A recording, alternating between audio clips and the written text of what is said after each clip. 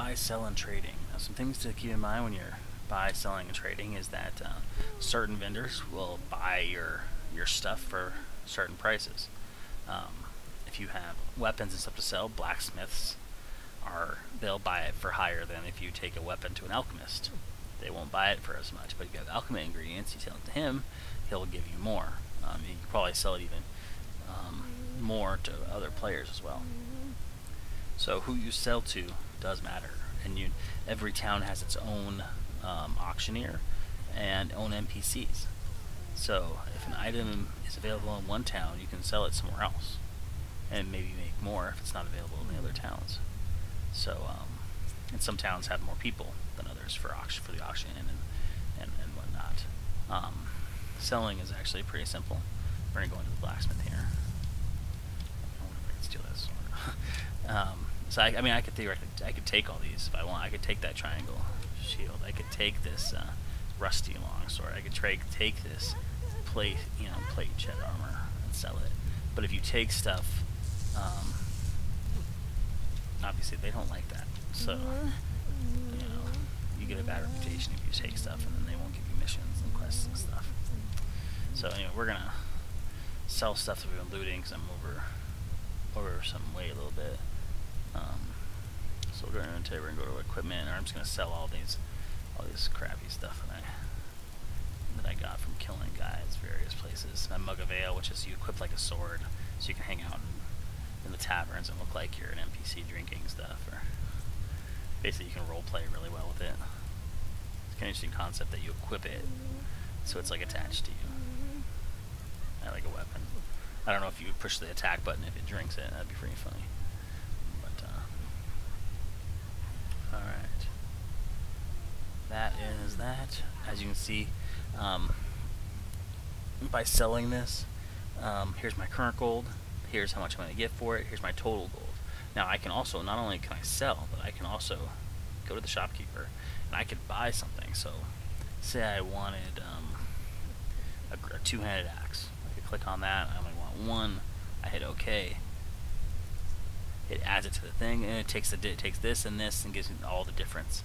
So basically you can buy and sell all in one thing, and then you can sign for it. Now, I don't want that, so I'm going to take it off. But it's an interesting way to buy and sell.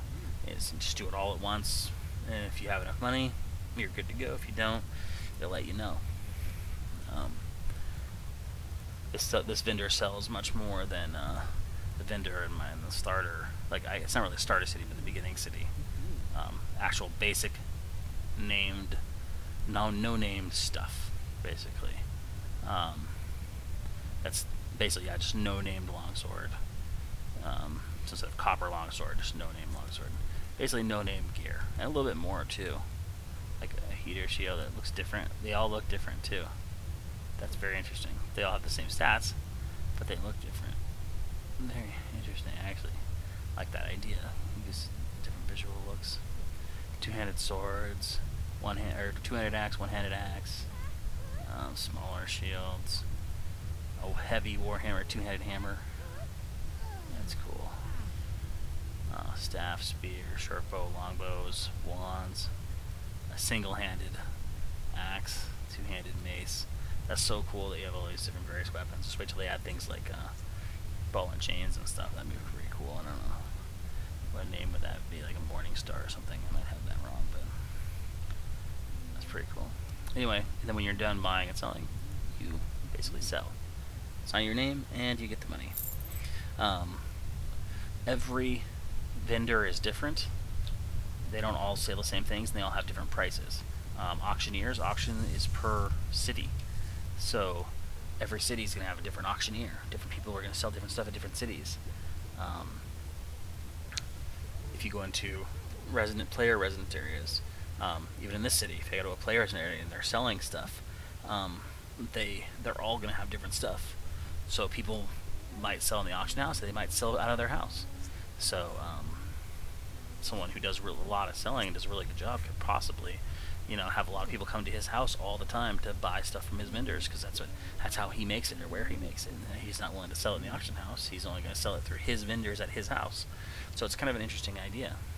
I saw this in Star Wars Galaxies, and a lot of older games have this concept. So it could be quite interesting, that way of doing all this. So anyway, that's basically buying and selling. You can trade stuff the same way. Buy something in one auction house, sell it in another, for huge markup. Who knows? Buy stuff from NPCs and sell it to the other NPCs in other towns and potentially make money. The NPC thing could be iffy, but yeah.